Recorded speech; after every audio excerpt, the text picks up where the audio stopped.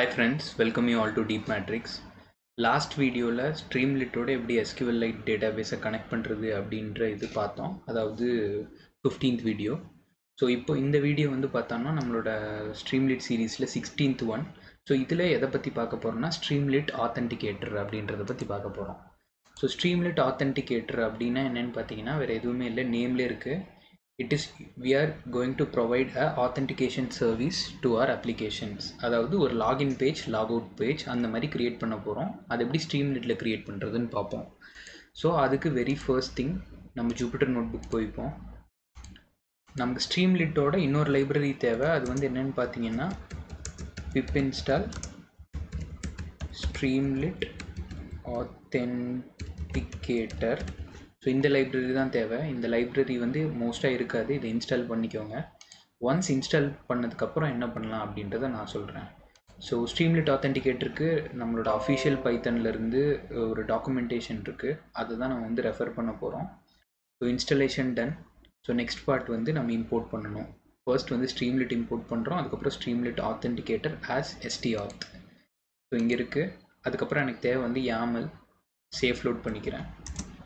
Run பண்ணியாச்சு. So once இதை import பண்ணதுக்கப்புறம் அடுத்து வந்து நம்ம ஹேஷிங் பாஸ்வேர்ட்ஸ் பண்ணணும். அதுக்கு முன்னாடி நம்ம config.yaml ஒன்று க்ரியேட் பண்ணிக்கணும். ஸோ இந்த config.yaml என்னென்னலாம் இருக்குன்னு பார்த்தீங்கன்னா க்ரிடென்ஷியல்ஸ், அதுக்குள்ளே யூசர் நேம்ஸ். ஸோ இதுதான் நம்ம யூசர் நேம் JS Smith, அதுக்கப்புறம் இமெயில் ஐடி, நேம், பாஸ்வேர்ட்.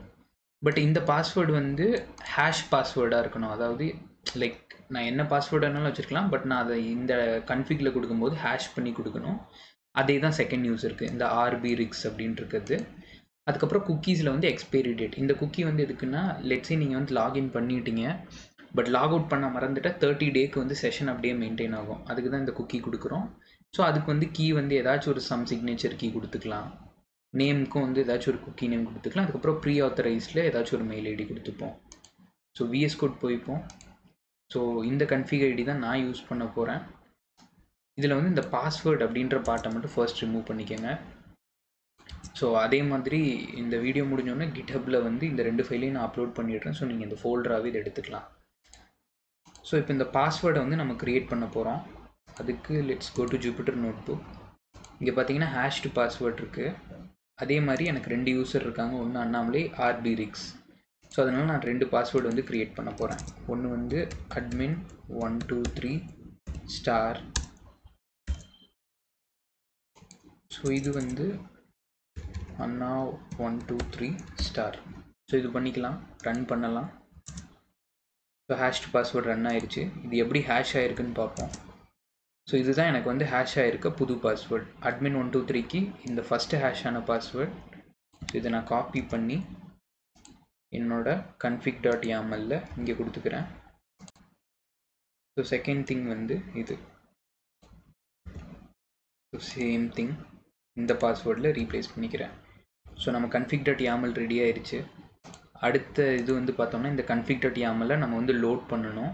இது எதுக்கு இதை லோட் பண்ணுறோன்னா நம்மளோட ஸ்ட்ரீம்லிட் அப்ளிகேஷனில் நம்ம இதை தான் யூஸ் பண்ண போகிறோம். அதுக்கப்புறம் stauthல வந்து ஒரு ஆத்தென்டிகேட் அப்படின்ற ஒரு ஃபங்க்ஷனை கால் பண்ணி நம்ம கன்ஃபிகில் இருக்க க்ரிடென்ஷியல்ஸ், cookie name, key name, expiry date, pre authorised mail இது எல்லாத்தையும் பாஸ் பண்ணி லாஸ்ட்டாக ஆத்தென்டிகேஷன் ஸ்டேட்டஸில் வந்து லாகின் அப்படின்ற ஃபார்மை ரன் பண்ண போகிறோம். ஸோ இந்த கோடை எப்படி இன்டெகிரேட் பண்ணுறதுன்னு பார்ப்போம் ஸ்ட்ரீம்லிட்டில்.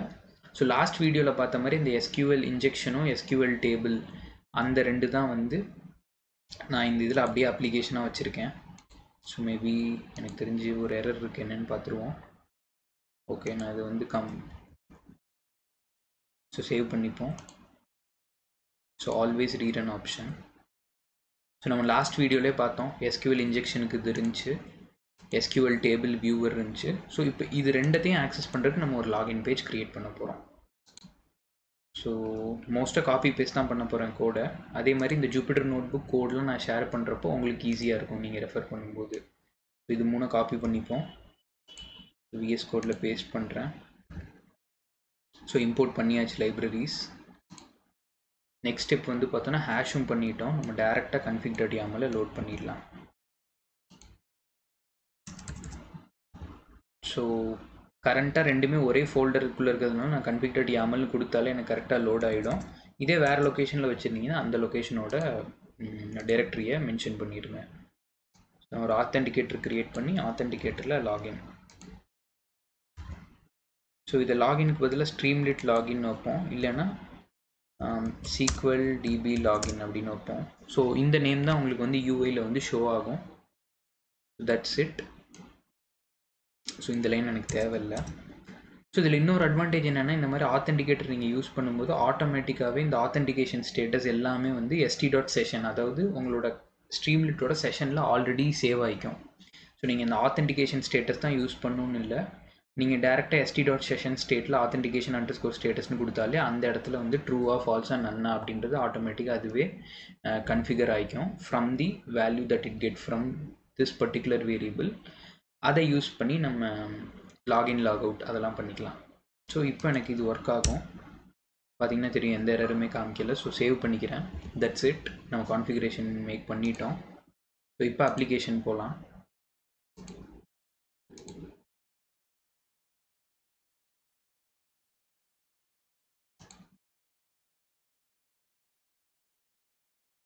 ஓகே, ஸோ என்ன மிஸ்டேக்னு செக் பண்ணலாம். st.session state. Okay,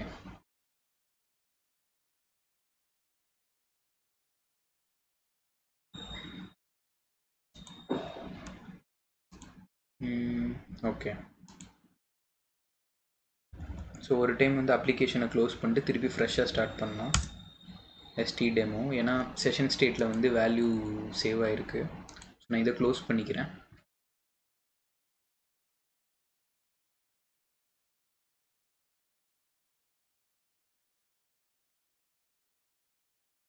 okay,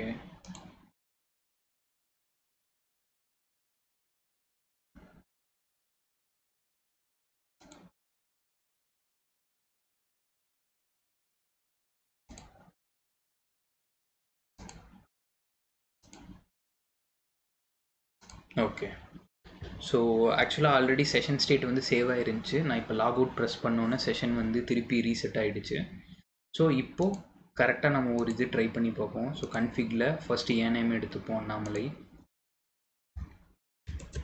so Annamalai, இதுக்கப்புறம் ஸோ இந்த பாஸ்வேர்டு இது வந்து கரண்ட்டாக இப்போ ஹேஷ் ஆகிருக்கு. பட் நம்ம ஹேஷ் பண்ணுறதுக்கு முன்னாடி என்ன பாஸ்வேர்ட் கொடுத்துருந்தோம்னா admin 123 ஸோ இதை காப்பி பண்ணிக்கிறேன்.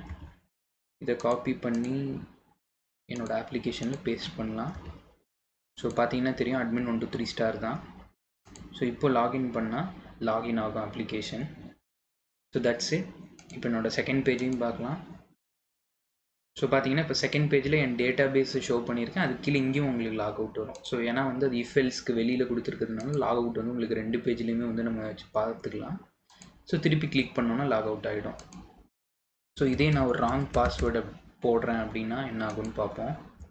ஸோ அண்ணா 123 அதாவது என்னோடய செகண்ட் யூசரோட பாஸ்வேர்டு இங்கே கொடுக்குறேன். ஸோ பண்ணேன்னா எனக்கு இங்கே காமிக்கும் யூசர் நேம் பாஸ்வேர்டு வந்து இன்கரெக்ட், சேஞ்ச் பண்ணுங்கள் அப்படின்னு காமிக்கும். ஸோ இதை நம்ம இப்போது செகண்ட் யூசர் நேமாக சேஞ்ச் பண்ணலாம்.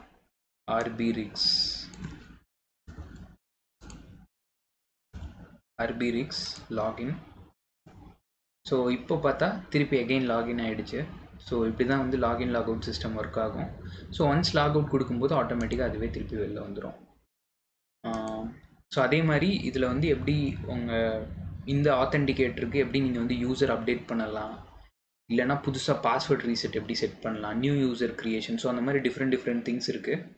ஸோ இந்த டாக்குமெண்டேஷன், அதுக்கப்புறம் இந்த நோட் புக், அதுக்கப்புறம் இந்த பைத்தன் ஸ்கிரிப்ட், இது மூணையும் கிட்ஹப்பில் ஒரு ஃபோல்டரில் வச்சு அந்த லிங்க் நான் வந்து நம்ம டிஸ்கிரிப்ஷனில் ஷேர் பண்ணுறேன். நீங்களும் இதை ட்ரை பண்ணி பாருங்கள். ட்ரை பண்ணி பார்த்துட்டு ஒர்க் ஆச்சுன்னா கமெண்ட்டில் வந்து ஒரு தம்ஸ் அப் சைன் கொடுத்துருங்க. அதே மாதிரி சப்ஸ்கிரைப் பண்ணுங்கள் சேனல். ஏதாச்சும் கண்டென்ட் உங்களுக்கு சஜஷன் இருந்தாலும் நீங்கள் தெரிவிக்கலாம், அதை நாங்கள் ட்ரை பண்ணுறோம். Thanks for your time. Until then, enjoy learning. Thank you.